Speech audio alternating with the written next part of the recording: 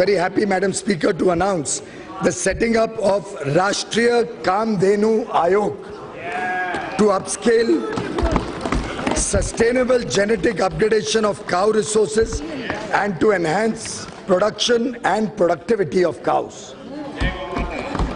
The Ayog will also look after effective implementation of laws and welfare schemes for cows.